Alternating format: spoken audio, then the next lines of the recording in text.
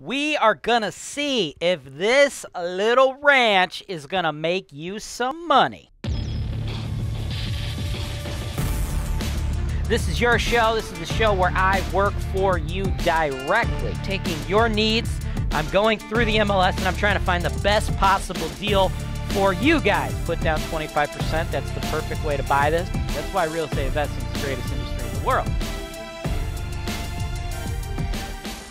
Hey folks, welcome back to another episode of the MLS Search Analysis Show. Today, I'm James Wise, by the way. Today we're going to be seeing if this little tiny ranch, this little guy, this little titty bitty guy going to make some money for DD and Fred. And I think it will, because this thing, folks, is looking good, man. Look at this. Now, I don't think it's like 100% rent ready, right? I think we're going to need to do a little bit of work. But from what I'm looking at, it looks pretty cool. It looks like we're just going to need to do some cleanup. Now, normally I like to go varying colors between the trim and the wall, but I do not think at this point in time it's going to be necessary to repaint the unit. So in a subsequent turnover, when we get to that point, yeah, we'll probably go agreeable gray with the white trim. But if when we actually physically get inside of this thing, it turns out we do not need to paint this moment to get the next 10 in there, I don't think we need to spend that cost, right? I'd like to keep you guys' cost as minimal as humanly possible on this one, right? Because the property itself is a little overpriced, but we'll get into that, right? It's nice though. Everything's convenient. One floor. You got the stackable washer dryer ready to rock for them tenants. You got the hardwoods flowing throughout the whole thing. I really think just not much needs to happen. Maybe do a little something with this backsplash here. Maybe cover that up. I have budgeted a little bit of repair funds. Like, I like when my team gets in there, we like to remove things like these ceiling fans. I mean, don't get me wrong, that's a pretty decent looking ceiling fan. Decent looking window treatment, but guess what, folks? Tenants break both of those, right? If you provide your tenants window treatments and then they break them, what do they want you to do? They want you to provide new ones, right? So we eliminate that issue. Ceiling fans, dude, kids, they hang on them for some goddamn reason. I don't know why. It sounds insane, but I've been doing this a long time, and that's how the cookie crumbles in the jungle, baby. We just got to eliminate problems. But other than that, just this nice little ranch. Everything is looking pretty good. You got the furnace and the hot water tank. Now, don't get me wrong, guys. These are not brand new, okay? This bad boy is definitely over 20 years old. This bad boy is probably 5 to 10. These last 30 years cost 3 Gs to replace. These last 15 years, they cost a G to replace. Bear that in mind, okay? But all that's going to be baked into the cake when we see how much I want you guys to pay for this. Now, notice there is no garage here. I want you guys to take $1,000 and install a little shed so you don't have to pay my team to cut your grass, right? We'll have the tenant do that, right? And the property address is 12613 Milligan. It's been on the market 2 months, and that price is $54.9. I think that's too damn much, okay? What I would like to see you guys do, pick it up at 40, okay? I think 40 is the right price for this. And then, look, I got $5K budgeted here, right?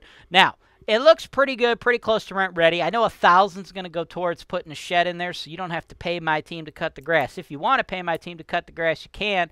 It's going to average out to $44 a month, right? Obviously, we don't cut the grass in the winter, but the way it pans out, right? It ends up being like $528 or something like that for the whole year. But assuming you want to save money, $1,000 in the budget, we're going to put that towards a shed, and then another $4,000. We got to clean it up, get it rent ready, make sure there's enough smoke detectors, smoke detectors, carbon monoxide detectors, change all the locks, right? It's listed on the MLS. You don't know how many people have keys to that. You don't know how many people have keys to that who used to live there, et cetera, et cetera. Of course, to protect you, to protect us, we're going to change the locks.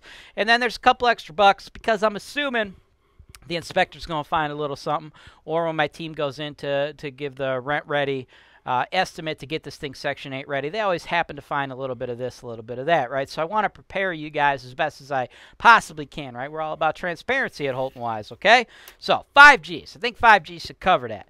With all that, what are we going to get? We're going to get a tenant paying $900. Now, if you're wondering why it's a little bit less than the previous property I just showed you, it's because this one's a 2-1, right? Section 8. They're going to give you more money based upon the number of bedrooms. That makes sense. So this one should be $900. I anticipate your average monthly performance spending $434 a month on average. That's $5,208 for the average year, a normal year, leaving you to clear $55, almost $5,600 for the year, okay?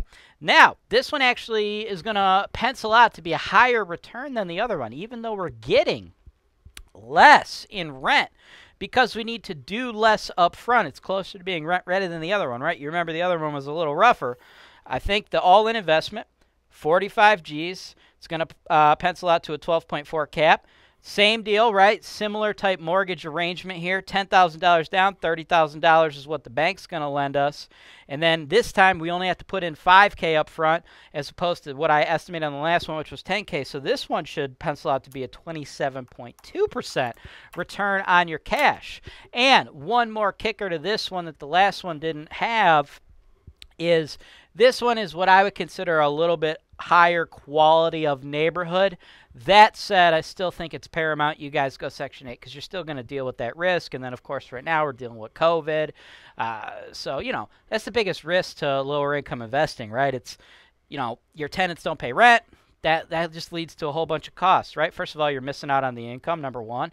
Then you got to spend money to get rid of them, number two. Then you got to clean up the property, but then the property's vacant. That's when criminals come in and fuck your property up, right? So long story short, if you're trying to invest in real estate, what you need to understand is vacancy is bad.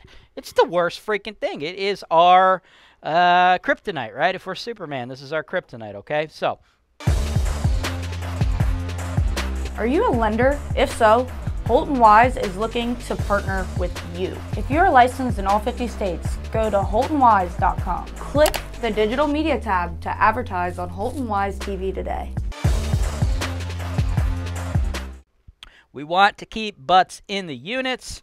Section 8 is going to help do that. It's kind of like the cheat code to low-income investing. So I think this property definitely checks all the boxes that you guys have and then some, right? You guys are hoping for an NOI of $300 a month, right? This one clears that, right? It's $486 or $466 rather, and even after you pay the mortgage, it still clears the $300, right?